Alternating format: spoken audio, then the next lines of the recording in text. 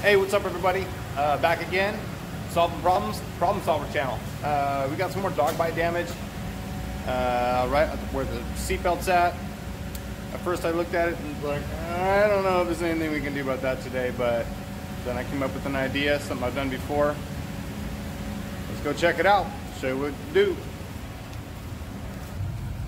Okay, this is on a 2016 Toyota Highlander, and the fabric in the pocket for the seatbelt receptacle is destroyed. Assumably from a dog. So, trying to solve this quickly so it doesn't cost a bunch of money for the customer. Show you what I'm gonna do. Alright, so I've got my stitch kit here, where I keep a bunch of needle and thread that I use frequently.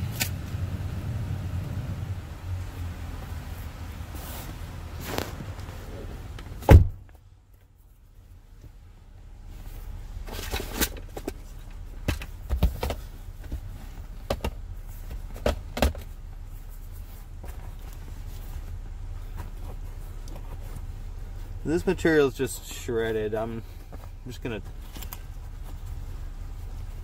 actually gonna trim a chunk off.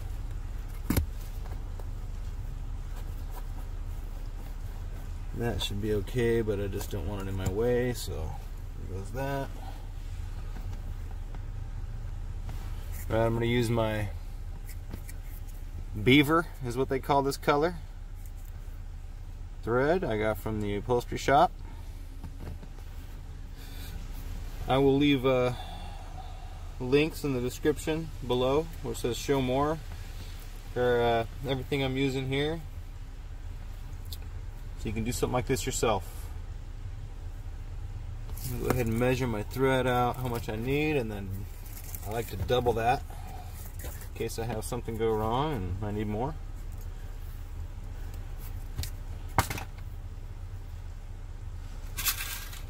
Then I'm gonna get me some curved needles that you can find on Amazon or the craft store. Like I said, most of the stuff you can find online and get it shipped right away, and it's affordable.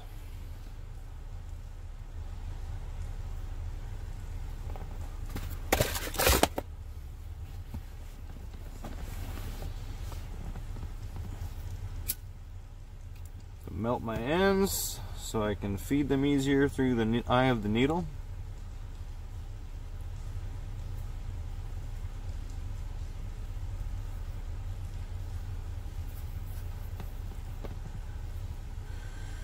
And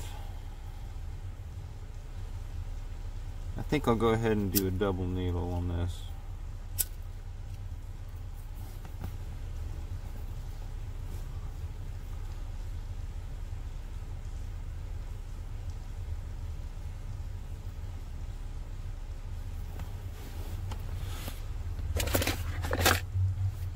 Okay. I'm going to get this is what I've got handy, so this is what I'm going to use. This is like a speaker box, subwoofer speaker box carpeting or trunk carpeting. It's real thin as far as carpeting goes. I'm going to cut out a piece, and I'm just going to run it from here to there of this material. I'm going to hand stitch it, and then I'll just tuck it in, and it'll be ready to roll, ready to back into service. Let's see. So I want something like this. Actually, it's going to be like this. No, it will be like that. No. Be stitched on like that and fold it inward. Okay.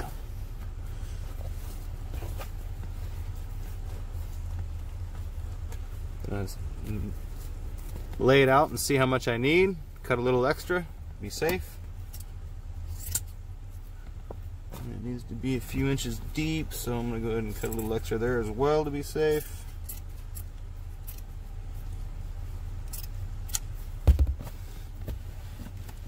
we go.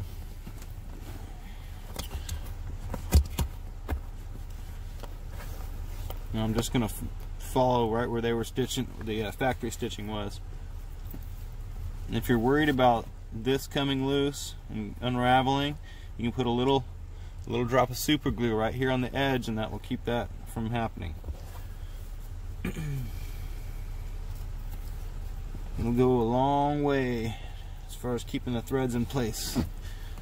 So, let's see here. Make sure it fits after cutting it. Oh yeah, I got plenty. Alright.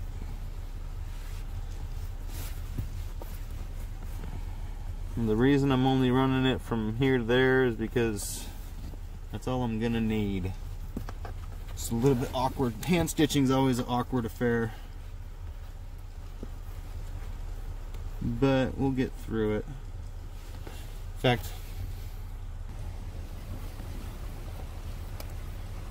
switch places with the camera. Right.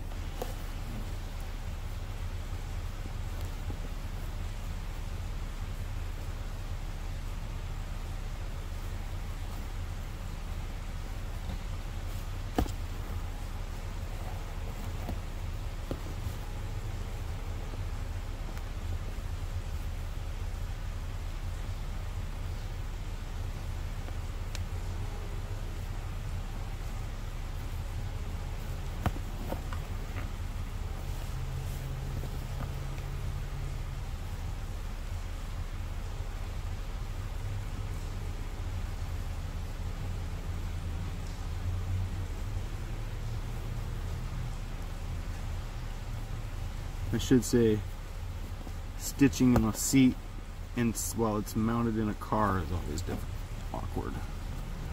I kind of messed that up. That's alright.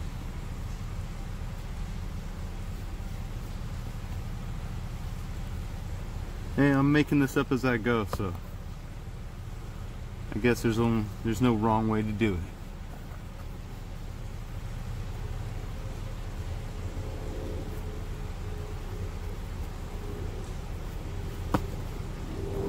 I'm gonna pull this tight and just see what it looks like. That'll work.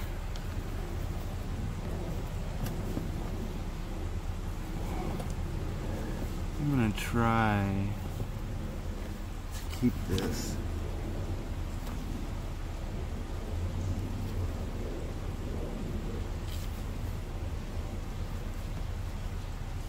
Yeah, it's not gonna work.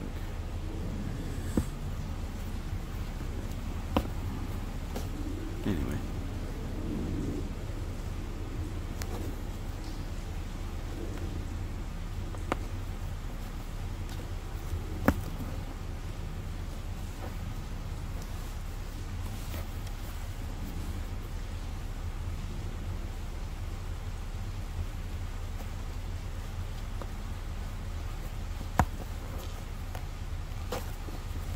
Like I said, I remember doing this once before.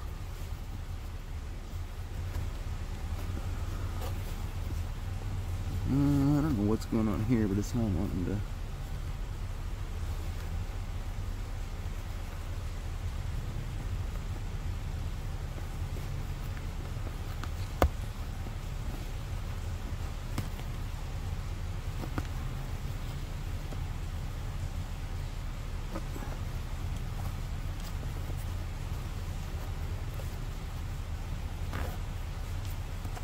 Having the double needle, double thread, I'm able to pull tight from both ends to make sure I get a nice look. In case you're wondering why I've got such a long tail and I didn't tie it off.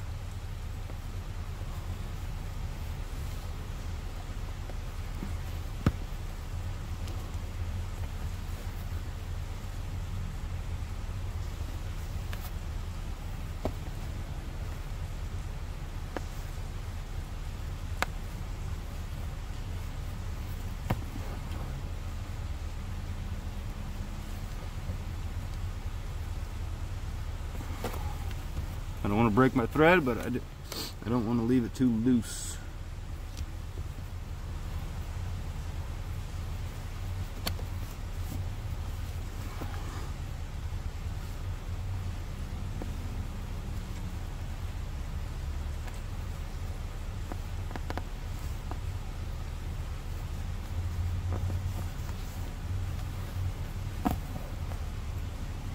Just be careful when you're each movement that you're not tangling your thread against itself or tying it in a knot, because that's what really slows you down when doing something like this, is getting in a hurry and making a mistake and then going back and having to take threads out and redo it, and breaking a needle so you have to go get another one and rethread it, breaking your thread so you have to tie it, you know, take some out, tie it off, and start again. And that all takes time. It's just like with the sewing machine. It's all pretty simple, but every time you break your thread or your needle, or it just slows you down so much. It's kind of hard to believe how much.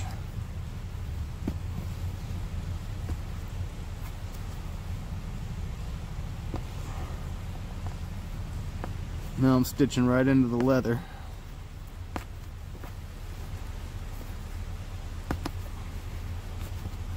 These needles get hard to pull. I've got some pretty tough hands, but if they get hard to pull, I'll get pliers out and I'll start using the pliers to feed it through, because you can't put too much leverage on these things. They snap.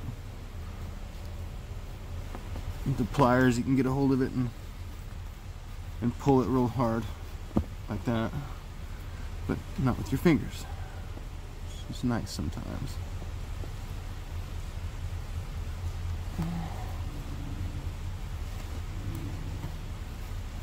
See, that's a split right there where I put the needle through my thread. That'll really mess you up if you don't catch it.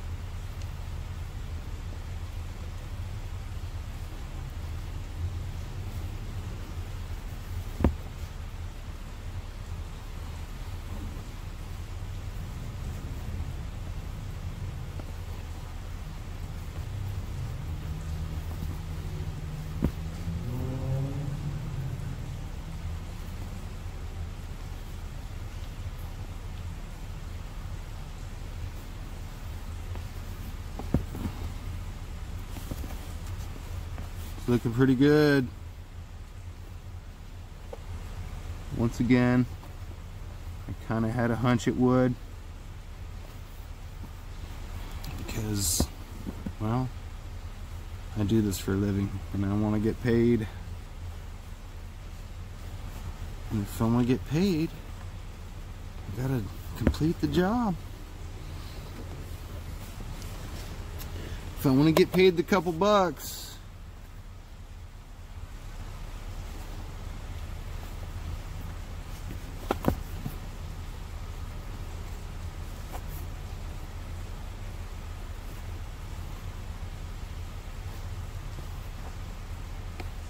you know, if I didn't leave extra material and it had kind of bunched up, it might come up a little short, and then you'd be mad. Of course, this stuff you can stretch a little bit, and it's got some forgiveness for mistakes, if you will.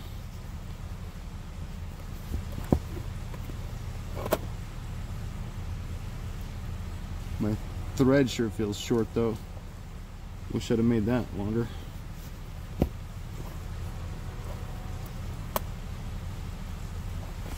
I'm going to come around,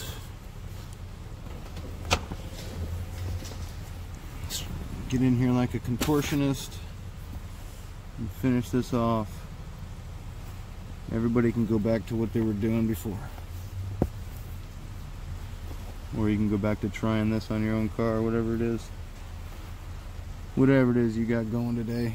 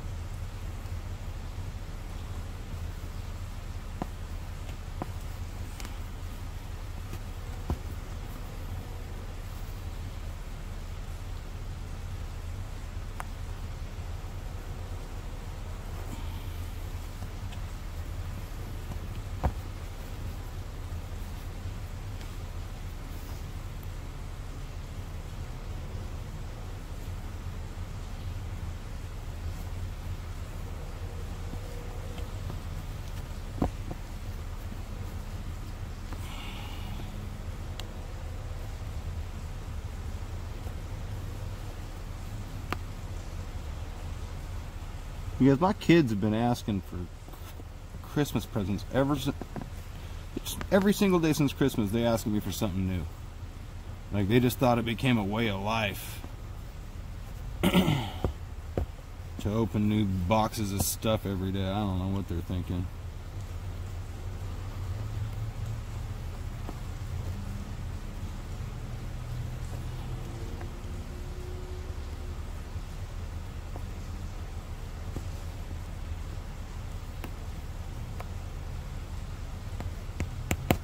Of course, some of these YouTubers, I guess that is the way of life. They probably don't know how to get. They probably have issues getting rid of all the cardboard boxes. All this stuff they review and get sent for free. And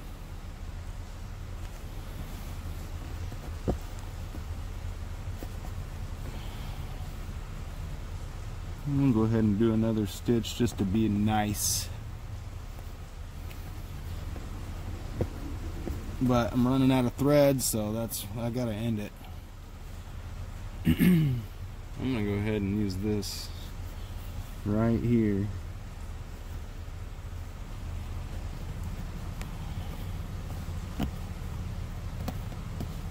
For this purpose.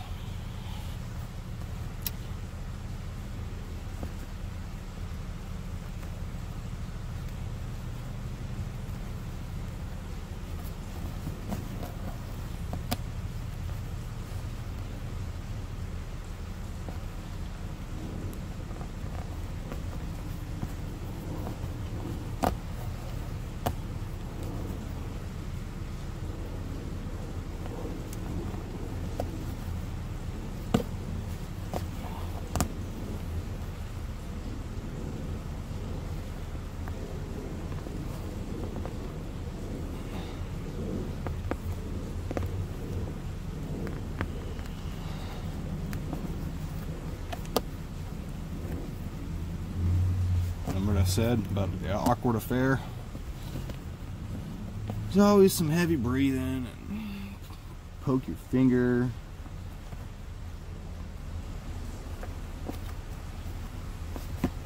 But you know what? I feel a lot better about this than giving it back saying, well, I could fix some of the stuff you asked me about, but not everything. And of course, they probably won't even say anything. This customer, they just expect me to have a magic wand and wizard things out. This is what happens if you wizard things out too many times for somebody. They're not so impressed after a while. But they do thank me with a paycheck, and that is all I need. Alright, moment of truth. Let's see how she goes. I'm gonna have to trim it a little bit,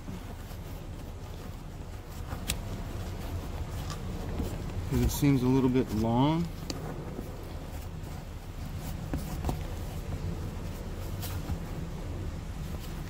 Double check your Toyota Highlander next time you're buying one. It might be this one. Now I'm going to hide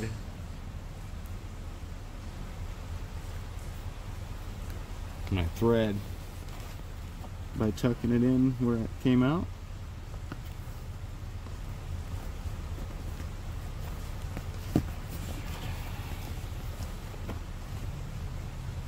Give it a little pop, a little pull, and it sucks right in. Another job done. Look at that.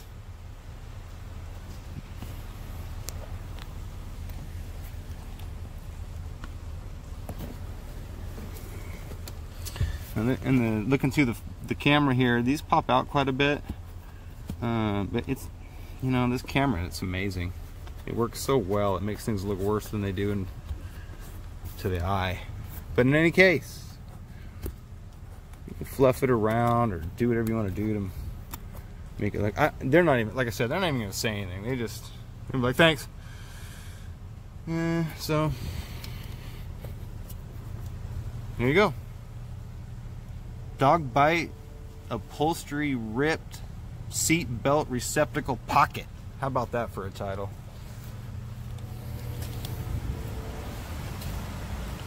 Oh, got it done. Hunched over. What you gotta do, what you gotta do. All right, you guys, thanks for checking out my channel. Thanks for staying till the end. Hit the thumbs up and subscribe if you've never seen that done before. And if that helped you out, I really appreciate it. Catch you back here again later.